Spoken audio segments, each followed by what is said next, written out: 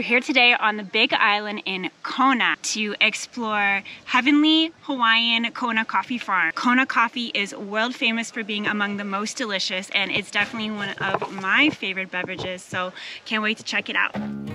Grown on the hills of Holualoa in the heart of Kona since 1994, Heavenly Hawaiian Coffee Farm grows, processes, and roasts 100% pure Kona coffee. Chris is not much of a coffee drinker. I'm not, but I'm gonna give it a try. It smells good. Yeah, it doesn't do it for me. The farm offers several immersive experiences, including a farm tour, which seemed to us like a great way to learn more about how Kona coffee is made. Hey, Amy. This was our tour guide, Townsend. 6 VIP guests, including 2 magical mystery VIP YouTubers. We're gonna be famous! I was already loving the energy of this tour. This is Nate. He's our in-house chocolate maker. We've imported him, if you will, from Switzerland. And I was delighted that they offered us a variety of coffee candies. The red one tasted like peppermint. After our treats, Townsend led us toward the coffee fields. Coffee fruits that are ready to be harvested look like little red cherries. These trees were only just beginning to show their flower buds. When we entered the open-air processing facility, we soon learned that we weren't the only visitors there. Oh, that's oh my gosh. 2 spiders. Oh, I think it's on you now, honey. Oh, oh my god. Which we can arrange for after the tour if you guys are interested.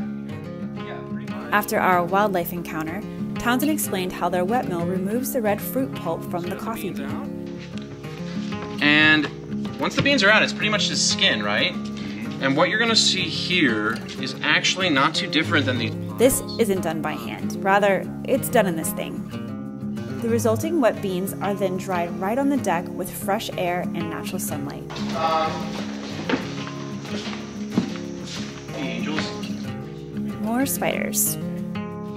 To prevent mold from growing on these drying beans, they must be turned regularly, by hand, or by foot. Yes, Ava! Spread them.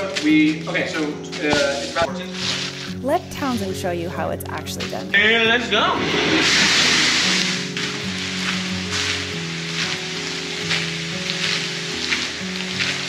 I'm doing it! After drying, the beans go through a hulling process to remove a thin layer of parchment. Then they are ready to roast and be sold as 100% pure Kona coffee. Sure, that's why we have a no lifeguard on duty sign. This guy came back. After our tour, the adventure continued with a stroll through their farm's greenhouse. And a crawl into an old military jeep that was actually used in the film Tropic Thunder.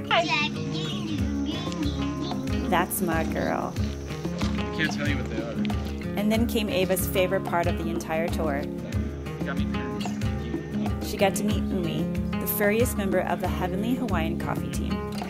What's cool about the parts of Is this sweet kitty cat? What do we have here? Some coffee? Alright, finally get to try some coffee.